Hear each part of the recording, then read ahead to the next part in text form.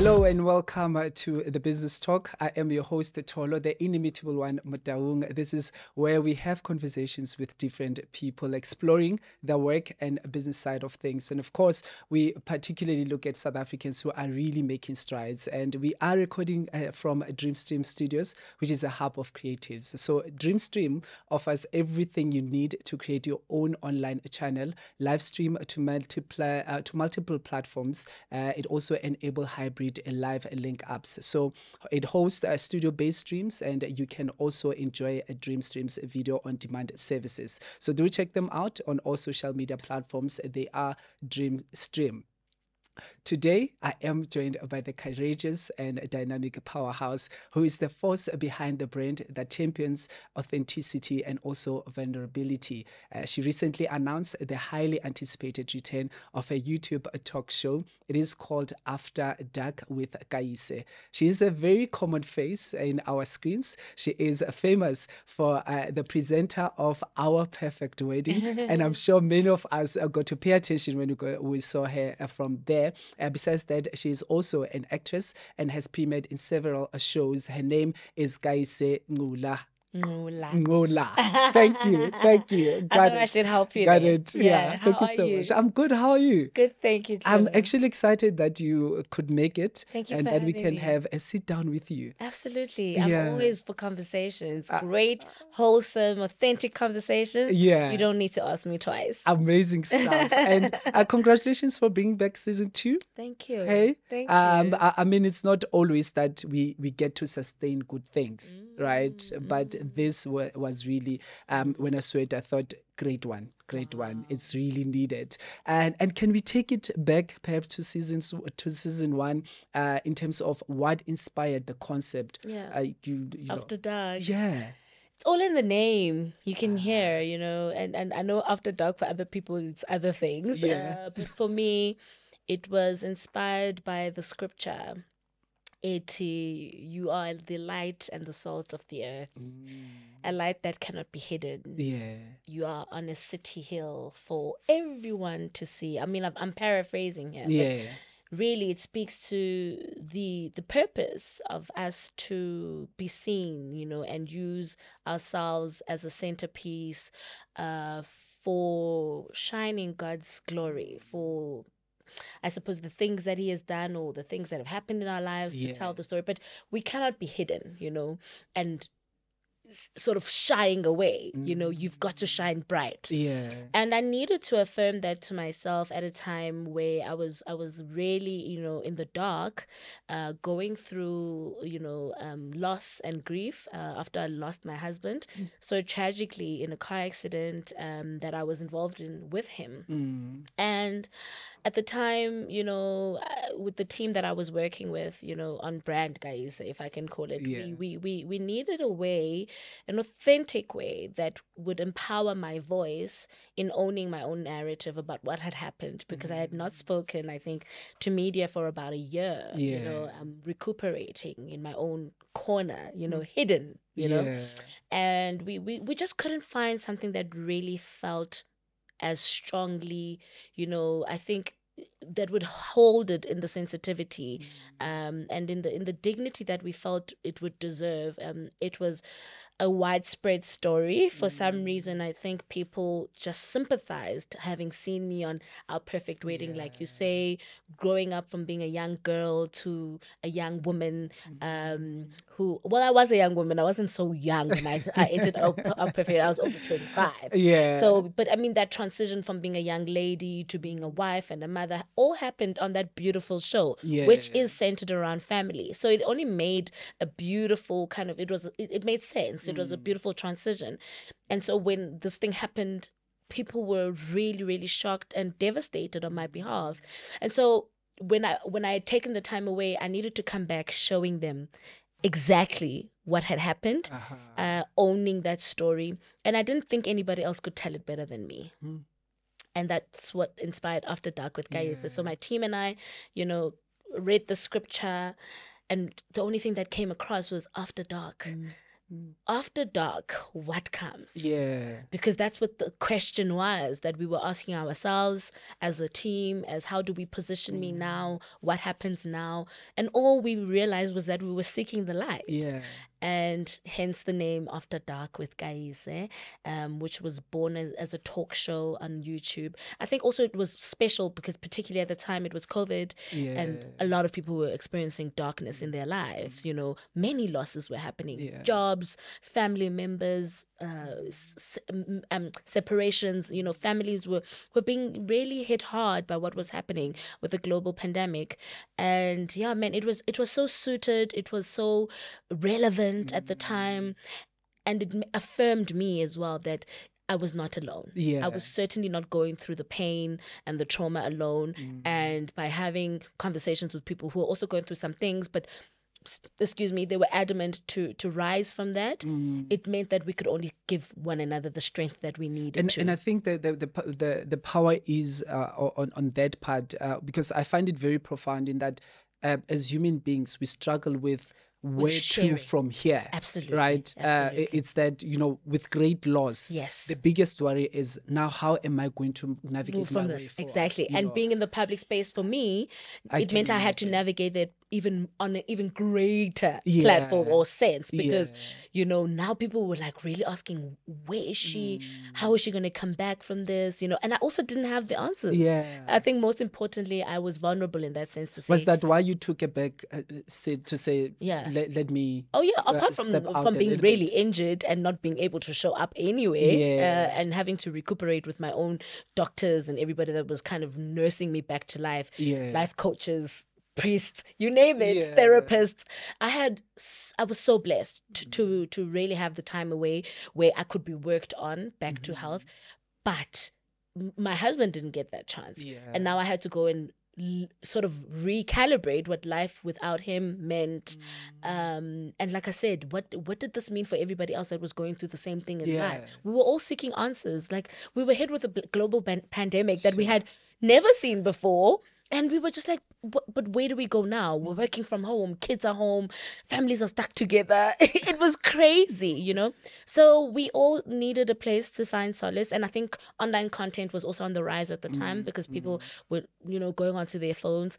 And this show, you know, so beautifully came up and allowed me to have a voice, you know, allowed me to cry, you know, allowed me to be vulnerable, but also just feel strong again, because I think with each episode I became stronger. I became more powerful because I had experts, you know, who were actually teaching me how to get through this as they were teaching our viewers. Sure. Yeah. That is incredible, because I wanted you to share with us how it was received, you know, in general, and for you as well, how did it impact your life? Yeah.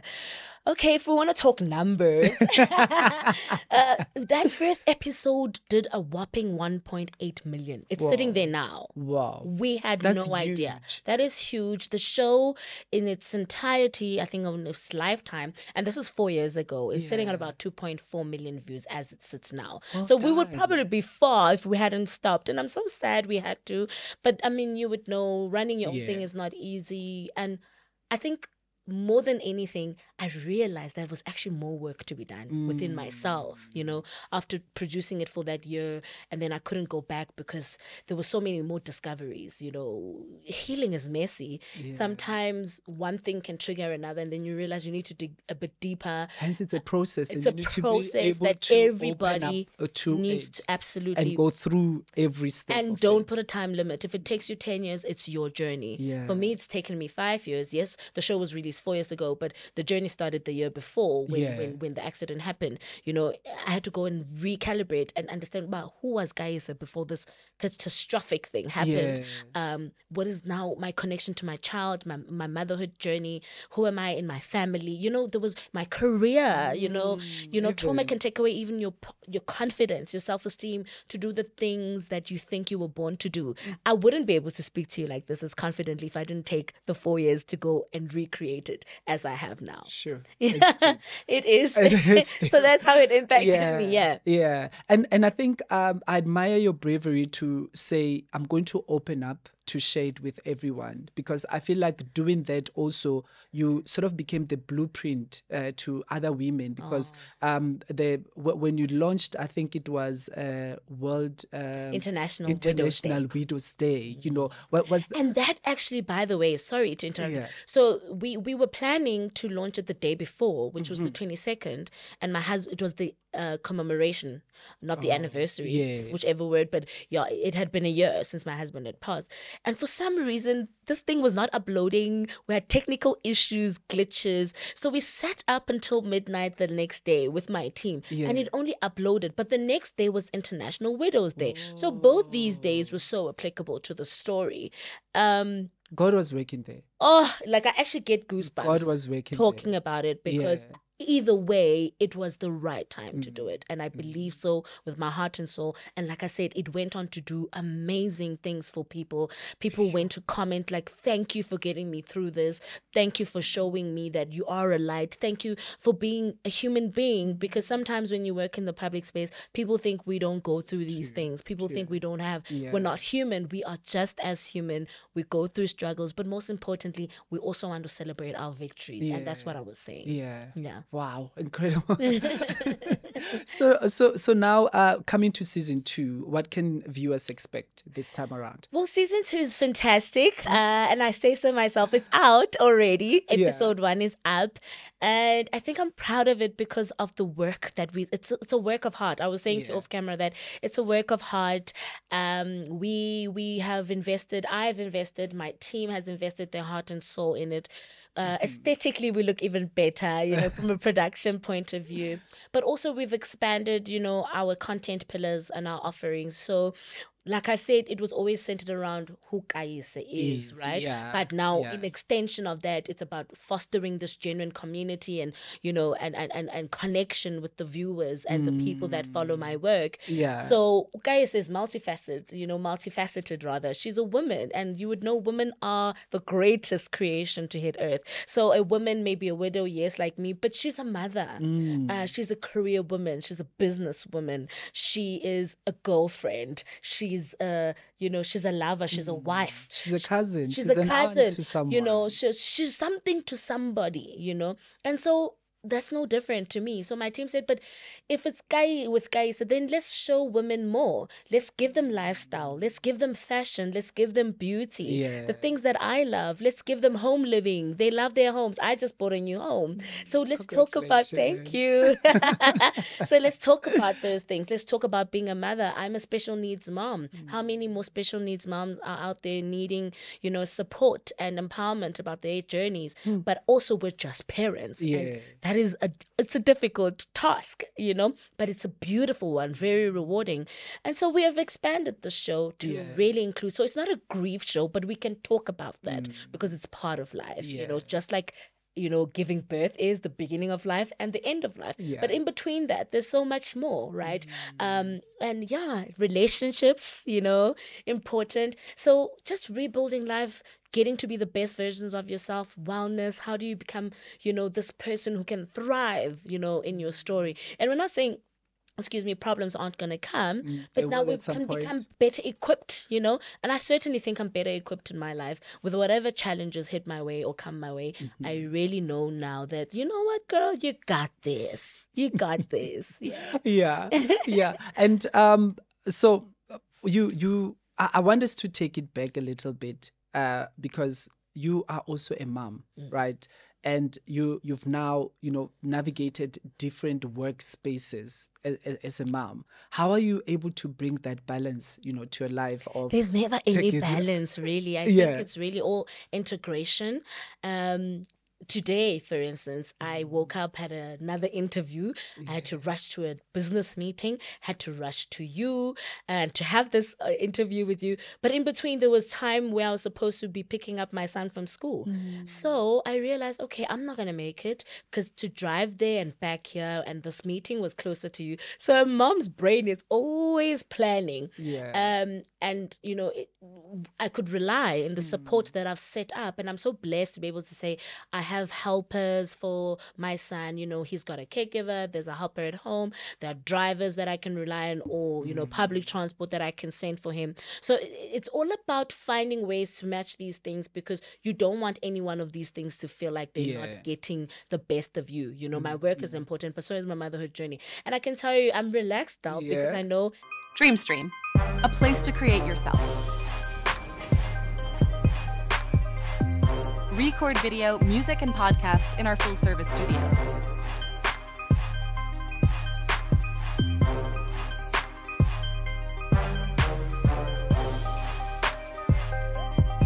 Record video, music, and podcasts in our full-service studio.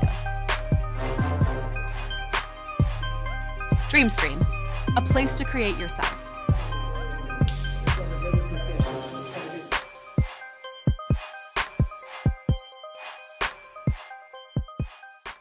He's home safely, taken care of, you know, after school, he's still learning. He's got people who are attending to that. So I'm really, really, really finding, I think, my best foot in managing being a mom and a businesswoman and sometimes a girlfriend, and, you know? We got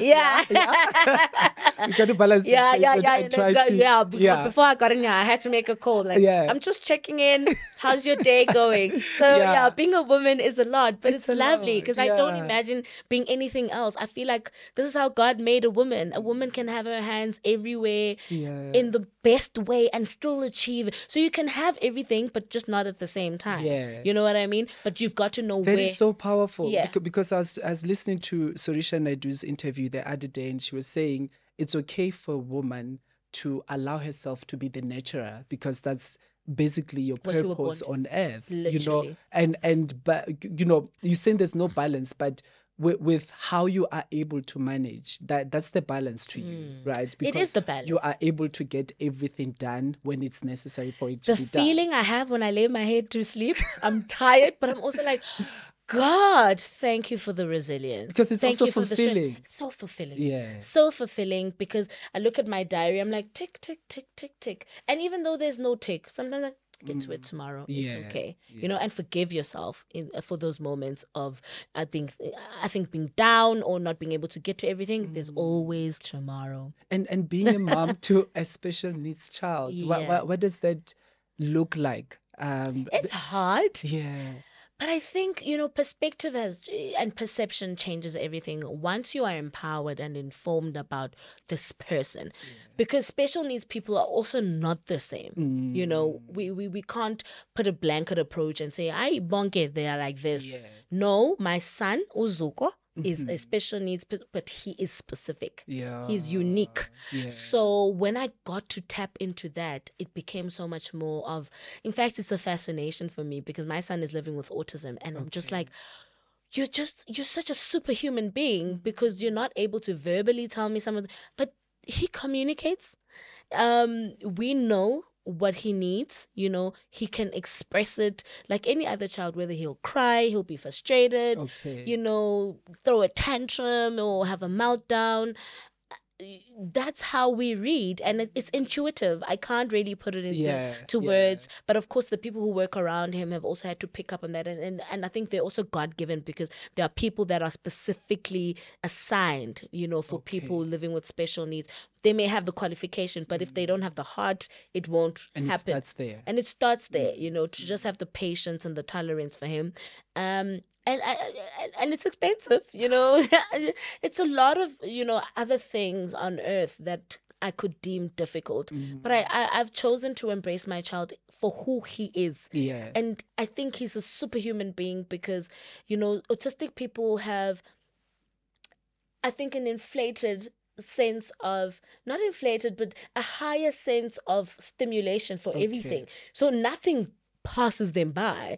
We, you know, the lights here are just lights, but for him, they can be too much or they can be fascinating. So it's just that intuitive and deep connection within themselves that I find so absolutely amazing, that I think I'll forever, you know, be intrigued by how he sees the world and continues to teach me more about tolerance, about inclusivity, and about love, really, because that's what centers everything. Sure. This is a mother.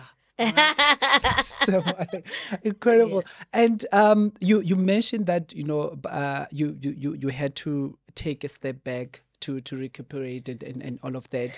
But coming back, you ensured that you get the brand Kayise going. I hope so. No, you did. You did. And I'm curious about how were you able to do that? I mean, we live in a world now that, with social media and everything that is happening, things are so fast paced, out of sight, out of mind. But you came back, you remained relevant, and you worked and made an impact still going forward. I think that was the strength in taking the time away, because life is a journey. Like nobody's going to stay at the top. Nobody's also going to stay at the bottom. So it's that deep knowing within yourself that it's not my time now. Yeah. My time is going to come. Sit back, relax, do whatever else you need to do to just get life going and get you by.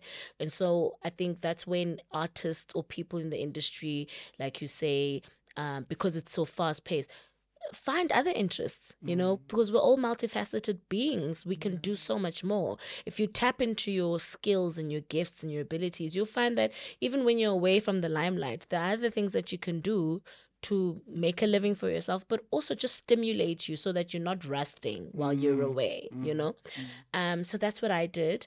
And then when I could feel that, it's almost like it's intuitive. It's in the pulse, I could feel that, okay, girl, you ready? Yeah. Go pick it up where you left it off. And you might not do it in a day or in a year or in 6 months, but you can certainly try. And I think that's where the effort and the A+ is, where you can say, I gave it my all to come back. Yeah. And those who love you, those who are with you, have been with you from day one, will continue to journey with you. And I think that's what is happening with me. I'm just not like, hey, I'm back. I'm just slowly, reintroducing people actually to the new me, the new healed me, the new affirmed me, and I love her. And I hope that people will also get to know this version that they didn't really get to know, because I think I was always this girl, but life happened, and I had to go back, ngihlale phansi and start over, and I'm very happy. I'm good. Incredible. And have you always known that you'll be in the limelight? Where does this come I'm not from? even gonna be like shy. I don't know. My grandfather, may his beautiful soul rest in peace. I used to say to him, I would sit on his lap, and the way my first love is music. I love to sing, and I thought that's what I was going to do, like my spotlight. Yeah, that was going to be like my spot into the mainstream media space. So I used to sit on my grandfather's lap and did and would be watching, and I'd be singing like to Whitney Houston or something. And then I'm like, even if you're dead, you'll see me. And he would laugh, but because I'll be dead, But I've always had the sense of confidence. I've always seen myself as a star. I just didn't know how I was going to become one. Was it going to be acting? Was it going to be presenting? Was I going to be singing? In fact, I thought I could do all. And I think I am blessed to be able to do most of those things. My mom would tell you that even at school, I was always the kid on stage.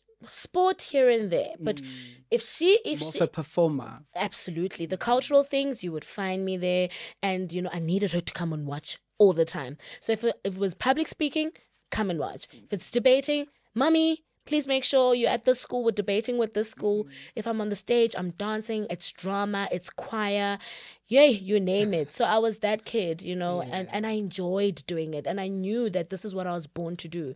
My mom actually on episode 1 of After Dark tells that story, that I was probably as young as 3 when I could articulate, I've done modeling. I've always wanted to be the center of attention, be beautiful and appreciated for the gifts that I have.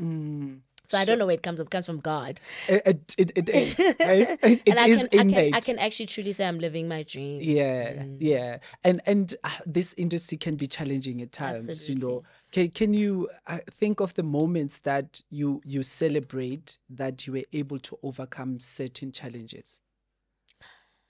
Whoa, it's tough, this industry. But when I think about my journey. That from that little girl who used to affirm herself and everybody else who could dare to listen or care to listen, that this is what I wanted them to know that I would become. And then that, I think, effort that I had to put in, you know, consistently. There's no audition I didn't go for. There was no presenter search that they would call out that I would not be in the line for, standing for hours.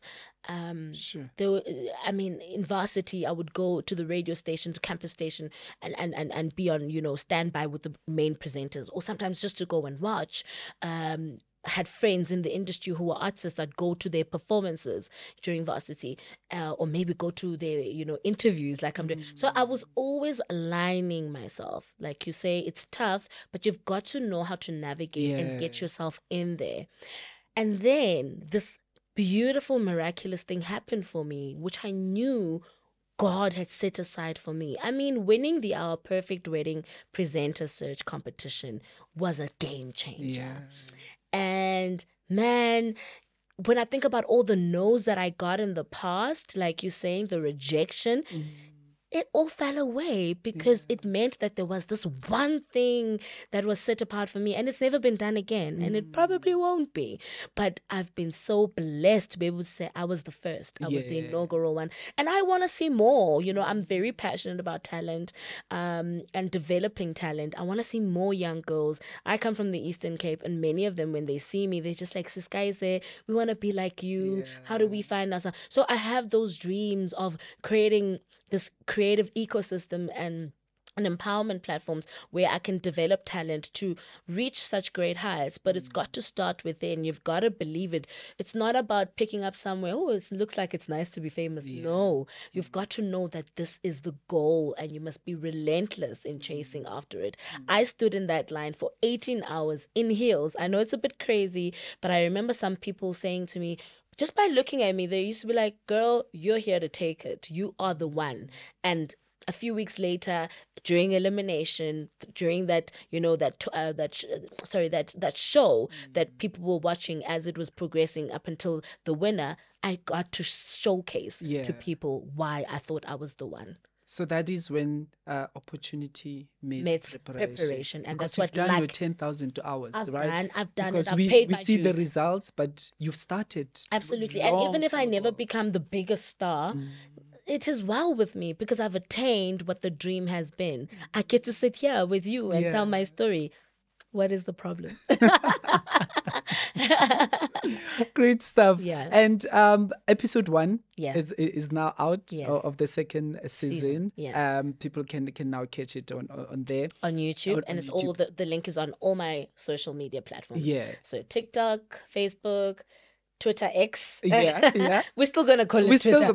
It's going to be there forever. Because now do we exit or do we tweet it? Exactly. And Facebook. Did I mention Facebook or TikTok? TikTok. So all across, and then the channel is on YouTube. Lovely. Yeah. That is so and convenient. all podcast platforms. Well, not all, but for now we're on Apple and Spotify. Okay. Yeah. Incredible. And in terms of the episodes, how soon do you release? So because we're just trying to slowly, reintroduce ourselves to people, and a lot of the conversations we've been having have been about the episode 1, because we wanted feedback from people. What do you guys think? Should we do more of this? Do you like this style? What conversations do you want to hear? So we're probably going to come through once or twice a month, for now, and then hopefully as things grow and we become better and we get more engagement from you guys, more subscriptions from you guys, then we can do more consistent work for you. But for now, to be once or twice a month, I think every 2 weeks we'll try and release a new episode. Okay. Yeah. So by the way, Spotify is now visual as well. Oh, I didn't know that. Yeah. Thank you catch it on Spotify as a visual as well. Yeah. And YouTube as a visual, and then as a podcast. Yeah. Well. So there's no way you cannot find it. I love that. Anything that we can expect from you in the near future? Yeah, so Canaan Media, my multimedia production company that I'm very proud of, which has actually been the dream. I know the dream has been to be the talent, but the dream has also been to own my little empire. I'll be humble about it. Yeah. And I'm starting here. This is a production company that I think God has gifted me with. And we're going to produce TV and film, hopefully in the future. Online, like we're doing right now, online content and music. We have a little bit of an audio company going as well. Okay. So yeah, man, it's a whole conglomerate that we're building, and we'll definitely do events centered around some of the work that we're doing, just to make sure that we have that community engagement element going in there as well. Sure, that's what entrepreneurs do, right? Let's do it. Let's do it. Look, we Let's wish do you it. all the best, Thank you, right? Kalo. May God guide you and protect you. Thank Keep you. that wisdom going and the grit going. You inspire a lot of people. Thank and you. thank you for availing yourself for this kind of Thank you for having conversations. me. It's been a pleasure. great one. Subscribe, guys. Yes. After Dark with Kayise. Yeah, do not forget, go check it out on all social media platforms as she has shared with us. Until the next one, please stay blessed.